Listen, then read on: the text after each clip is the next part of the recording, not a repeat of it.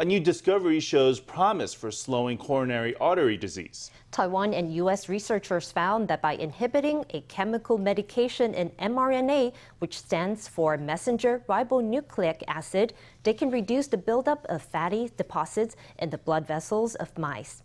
Formosa News reporter Stephany Yang has the story.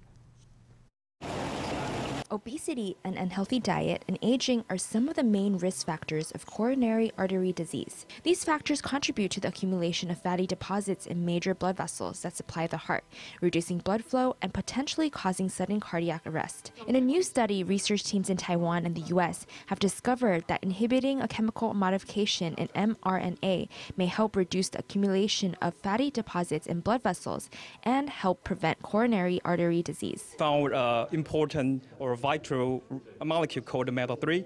It can inhibit RNA methylation. Moreover, this methylation can regulate atherosclerosis formation. We call it atherogenesis. So I think this research are very important to claim RNA modification can regulate or impair the formation of the atherosclerosis. Researchers at Taipei Veterans General Hospital, National Yangming Jiao Tong University, and the University of California, San Diego spent 5 years on their study.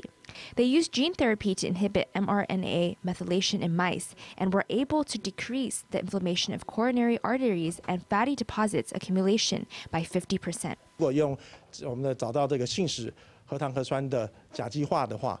If we discover mRNA methylation, we can target this chemical modification with gene therapy and achieve a very good therapeutic effect. We're able to significantly reduce the original plaque buildup.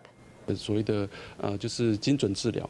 This is what's called precision treatment. In this precision therapy, we first find patients who present more severe methylation. We then are able to target this to provide further treatment.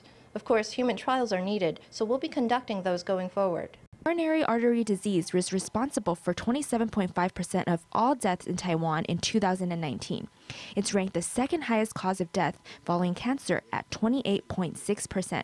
Researchers believe their findings can help advance the development of new medicines and provide doctors tools to prevent coronary artery disease early on. For Formosa News, Stephany Yang, Li Qi in Taipei.